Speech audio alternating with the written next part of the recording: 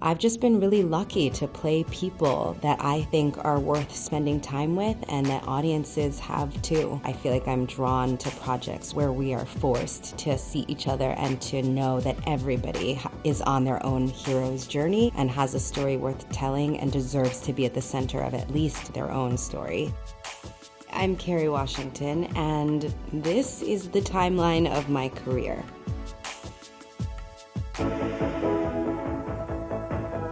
My first IMDb credit is for, I believe, an ABC after-school special. I played a very important supportive role as, I think, a cheerleader. And actually the thing I remember most about it is that production was the job that got me my SAG card. So I was officially in the union thanks to ABC. Little did I know that many years later I'd spend 7 seasons on ABC doing all the things they tell you not to do in after-school specials.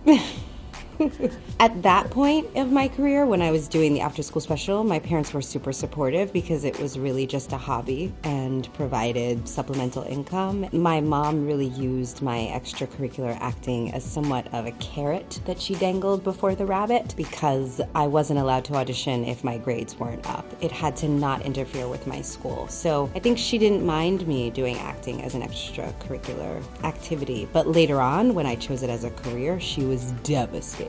It was not an easy decision to go to college, but I guess I kind of have always known that as much as I love acting, it's not the only thing I want to do in the world. And so I really wanted to have a liberal arts degree. I really wanted to give myself the opportunity to learn and grow and study for several years before becoming an actor. But I actually had a very pivotal audition in my career where I said to my agents at the time, if I get this job, then I will defer college. And if I don't get this job, then I'm going to go to college for 4 years. And I didn't get the job. It came down to me and one other actress, and it went to that actress, Tandy Newton. So thanks to Tandy, I have a college degree.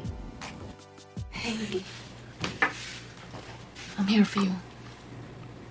Your dad and I love you very much. I know. I love you too. So my first film was a really beautiful indie movie called Our Song. It actually got nominated for a Cassavetes Award at Indie Spirit Awards. It was a very low budget film, but I didn't know how films were made. So, our entire transpo department wasn't like a bunch of Teamsters and trucks. It was like 4 Metro cards, and sometimes my mom would drop us off with all of the cast members at our various homes. But it was a really special movie. The director is Jim McKay, who I adore, and I learned so much making that movie. To be able to be in a film playing a real girl in a marching band in New York, it was every day I felt like all of my dreams had come true. And while I was making that movie, I learned about Save the Last Dance and read the script and auditioned. What's wrong with him? He don't know you, Kenny. I'm his father. He knows me.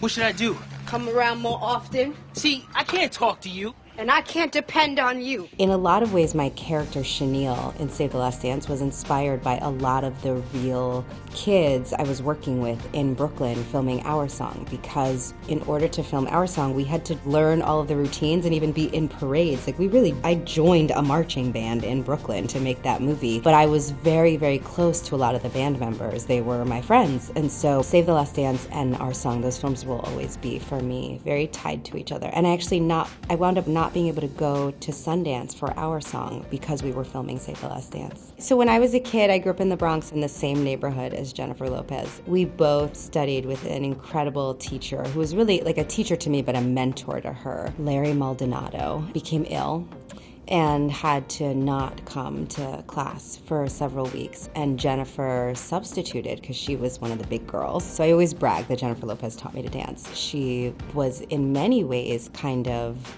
a lighthouse to me, because being a kid from the Bronx, I didn't come from a showbiz family. I didn't know anybody who had a career in this business, but knowing her and watching her, I used to finish my homework on Sunday nights so that I could see her being a fly girl on In Living Color. So I think in some ways there was always a little part of me that thought maybe it was possible because Jennifer did it. So there you go. Tandy gets credit for my college degree. Jennifer gets credit for me even going for a career in acting at all. If you don't stop using that needle, They gonna take away your music and put you in jail. Is that poison worth losing everything? I've had several opportunities in my career to play characters inspired by real women, but Della B in Ray Charles was, I think, the first, where I drove out to Palm Springs with my boyfriend at the time, and we found her in this tiny town and spent hours and hours and hours with her, and she was incredibly generous, and she really helped me to understand the character. But Ray was an extraordinary experience. It was my first time working with Jamie, who I adore. He's my movie husband forever. I learned a lot making that movie, and it was the first time in my career, you know, Save the Last Dance was a huge commercial success, and it was a bit of a phenomenon in pop culture, but Ray was the first time that I was part of a film that was so critically lauded, and it was the first time I ever went to the Globes, the first time I ever watched the Oscars and knew the people that were there. It was a very special time, a big change for me in my career. Ray premiered at the Toronto Film Festival, so I'll never forget being part of an elite festival circuit, making sure that the film lived in the world in the way that the studio wanted it to, making sure that it was considered for awards, that many of us won awards and were nominated for awards. I didn't really understand until that moment in my career why people called it a campaign, but it's work. It's work to go after those awards. And I watched Jamie do it, and then I watched it again with Last King of Scotland with Forest Whitaker. And at that point I thought, oh, I'm like a lucky charm. Like, if you hire me to play your wife, dead or alive, you're gonna win an Oscar. So that was cool. Here's the upside. You don't love him. No. You'll kill him. And nobody's better at that than you are. And then it'll be over. I loved working on Mr. and Mrs. Smith. I really did. I thought it was so fun. I really loved doing the stunt work. I loved working with Angelina. She is so smart. And that film went through a lot of changes while we were making the film. Doug Liman is just a brilliant filmmaker, but also like constantly inventing a new perspective, new ideas, new materials. So you have to be in a constantly evolving process. I watched Angelina navigate that so brilliantly and just always have the right perspective about what was right for the narrative of the film, and also in particular for her character. It was fun to climb a mountain with her. It was fun to learn how to climb a mountain. I mean, one of the things I love about acting is that I get to learn to do so many new things all the time, like from dancing in Save the Last Dance to shoplifting and Lyft to joining a band to riding a horse in Django. Like, I'm now in Little Fires learning to be a photographer. Like, I get to grow my own skill set by having to step into the shoes of another person. If you don't do something now, I'm going to have to find a place to go. I'm going to have to get it done in one of the villages. Is that what you want, Nicholas? No, you don't. Come here. Whatever you do, you don't do that, right? That was one of the first projects I didn't audition for. Forrest and I actually decided to work with the same accent coach so that we were approaching the accent from the same perspective, the same tactics. And then when I got to Uganda, I basically only spoke in the accent all the time. And my goal was to just try to have it be invisible to the people around me. And I spent a lot of time hanging out with the women there, just like trying to absorb as much of the sound and the music and the culture and the demeanor as possible. A lot of people in Uganda at the time when we shot that film had visceral memories from their childhood of Idi Amin. So we would be driving to work one day and I would say, well, why doesn't anybody take that road? And I remember my driver saying, well, that was the road where Idi Amin's army used to kill people. And like, it was just matter of fact. It was profound to be in a place where also you felt like you were allowing people to tell their own story, to have their history be seen for the world. And Forrest, of course, is so brilliant in the film. When we got there, he started to transition and transform, and I did not see my friend Forrest again until we wrapped the movie. There was this other sort of darker, more depressed and enigmatic version of a man that was not the man I know. I love working with James McAvoy. I think he is incredibly talented. And I remember one day, actually, he was working so hard on that movie because he really, carried that movie beginning to end. The journey of his character was the arc of the film, as brilliant as Forrest was and as he's deserving of every accolade. James was our way into that world. He was working so hard, and I remember a few of the actors and I, we kidnapped James to take him on a one-day safari while we were there because he wasn't taking advantage of this, magical experience that we were having living in Africa, and he had a blast. I have immense respect for him and admiration for his talent and his work ethic, and I think he can do anything, and I'm dying to work with him again. If you're listening, James McAvoy, maybe you could win an Oscar if you hire me to play your wife. I have to be your wife. Es ist meine und unseres gemeinsamen Freundes Absicht, Sie für immer von hier wegzuholen. Wo ist er?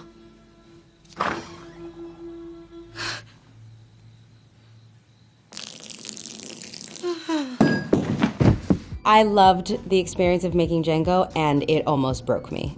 I used to say it was the hardest thing I've ever done, but I actually don't think that's true anymore. But for a long time, it was the scariest and hardest thing I had ever had to do as an actor, to step into the legacy of slavery and be willing to stand in those places where we shot on actual plantations. To make myself that psychologically and emotionally and physically vulnerable was a huge challenge and cost me a lot for a while in terms of my spirit. But it also gave me the ability to feel like there was nothing I couldn't handle, not just as an actor, quite honestly, but in life. I don't know if I could have walked through 7 seasons of Scandal without doing Django. It really made me feel like I could do anything. I have to credit my co-stars to a lot of that. Jamie and Leo and Christoph, they kind of surrounded me and took care of me. They were immensely supportive and also just a lot of fun. I will be forever indebted to Quentin Tarantino for trusting me with that role. She is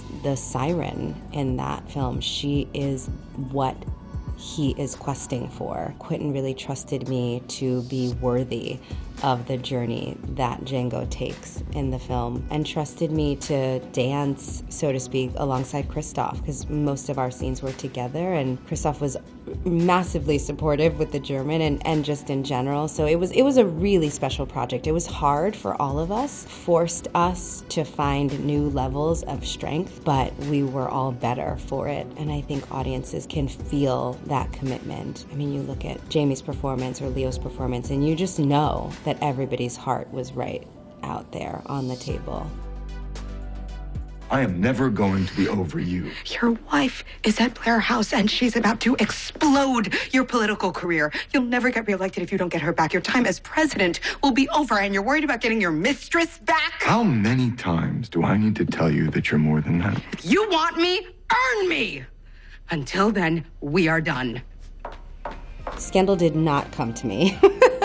Scandal was, as has been talked about a lot, there had not been a black woman as the lead of a network drama in almost 40 years. Every black actress in Hollywood wanted to be Olivia Pope. And when I read it, I loved the script so much, and I felt like it was mine. But unfortunately, I knew about 10 other girls that felt the same way. It was a pretty extensive audition process. I think I first met with Shonda and Betsy, her producing partner. And I remember actually Shonda saying, are you up for television? Because you have this really great film career, and if this is a hit, we could be, like, for all intents and purposes, married for 7 years. In my head, I was like, that's not happening. What are the odds of that? I loved Shonda, and I loved the script, and I loved the world of the show. I loved Judy Smith, who was the inspiration for Olivia Pope, who was then called Olivia Price in the original draft. I fought for it. I remember I bought a suit for my audition. I did not have the income to go out and buy myself a suit, but I did. I think at Loehmann's in New York. As an athlete would say, I left it all out on the field in my audition. I knew I did, but I still didn't know if it was mine. And then when it was, I felt really, really blessed. And I never, ever thought that it would be the cultural phenomenon that it became, never in my wildest dreams. I knew that I had never been #1 on the call sheet before, and so that this was the opportunity of a lifetime. And I had worked with some of the best #1s in the business, from Forrest to Jamie to Meg Ryan and Julia Stiles. I mean, really great, incredible, inspiring #1s, and I wanted to be that kind of #1. But I also knew that if I didn't give it my all and do the best work I was capable of, they weren't going to put another black woman in the #1 role on a TV drama for another 40 years. I really felt like it was my job to do my best work. And I didn't know if the world was ready for it, because everybody was telling us that it was a risk to put a black woman as a lead of a network drama. I didn't know if anybody would tune in to watch, but I knew it didn't matter. Even if the only 4 eyeballs watching were my parents, we had to make the best possible show for my parents, so that if the world wasn't ready, at least we were proud of what we made. Luckily, the world was ready for not just Olivia Pope, but also Annalise Keating and Priyanka Chopra and tons of women of color on every network since. It's Mama again, baby. He's been gone since 8 o'clock last night. There was an incident. Where's our son? I have kids too. Any of them black? The world still looks at him like it looks at me. I don't know what you expect me to do. Find my son! So when Scandal was ending, there was a brilliant, prolific Broadway producer named Jeffrey Richards, who I had worked with almost 10 years before on my Broadway debut called Race, which was right before Scandal. It was a play with David Mamet. And so Jeffrey Richards called me and said, Scandal's ending, you should come back to Broadway. And I hadn't had a chance to do Broadway since Scandal started. Our hiatuses weren't long enough. I thought, no way. Like, the only thing I want to do when Scandal ends is take a nap. I don't want to go do the hardest version of acting there is. That's just ridiculous. But yes, send me whatever you want, Jeffrey. Send me whatever you want. One of the things that he sent me was American Son, and I knew that Kenny Leon was attached to direct, and I adore Kenny, and I trust him as a theater director. And I read the script and was blown away and could not imagine not doing it. I jumped onto the project as an actor and as a producer, and we brought the production to Broadway. And before previews even began for the play, I was already in talks with various platforms and networks and studios about possibly transforming the play for the screen. And we have been lucky enough to partner with Netflix, who really understood from the very beginning the importance of the production and its value globally, that these are issues that resonate all over the world and a story that deserves to be told all over the world. We're really excited to be taking this really special play that had a tremendous impact on audiences in New York, but could only, be performed to 900 people at a time, to now bringing that narrative, that story, this journey of this family to millions and millions of people all over the world. One of the things that Kendra taught me as an actor was how to draw the line between myself and the character, because there was no way that I could be Kendra 24 hours a day. And I always take my characters home with me a little bit, but playing Kendra required me to leave her at the theater. And so I actually would get to the theater earlier than most actors. I had a great conversation with Alec Baldwin. He's the same way. He likes to get to the theater like 2 or 3 hours before the performance, because he doesn't want to be thinking about the play in the rest of his life, but he wants to give himself the right amount of time to transition into the character. She belonged at the theater, and I spent a lot of time at the theater, and when I was at the theater, she got all of me, but when I was not at that theater, I had to be in the joy of the rest of my life. Our storytelling canons have, for hundreds of years, taught us that heroes look one way, right? That most heroes happen to have been straight and white and male. So just by being a woman and being a person of color, when I stand in the center of a story and I say, like, this is about me and my journey, that is somewhat of a political act. I guess I'm proud to have been able to do projects that have allowed me to build full humanity around the characters. Even if I'm in a supporting role on Save the Last Dance, I knew that it was my job, so that you don't think of Black teen moms in Chicago as statistics anymore, but you think of them as people. And I guess for the future, I just want to keep doing that for myself and for other actors and other writers and other producers and directors, to be able to tell stories where we put people at the center who may not obviously be at the center, and that we remind everybody that heroes come in all shapes and sizes and colors and genders, and that we're all heroes of our own moment. That's what I just want to keep doing, is creating opportunities for that.